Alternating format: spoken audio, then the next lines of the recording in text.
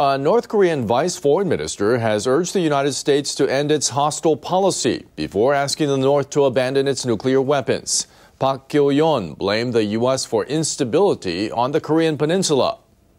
The only way to ensure lasting peace on the Korean peninsula is to bring the hostile U.S. policy to an end. Park urged the United States to agree to transform the 1953 armistice into a peace treaty. The two Koreas technically remain at war.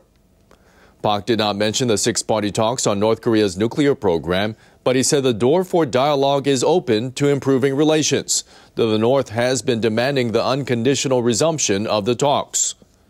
The U.S. government maintains the North should first take concrete steps toward giving up its nuclear program, as agreed in the six-party talks.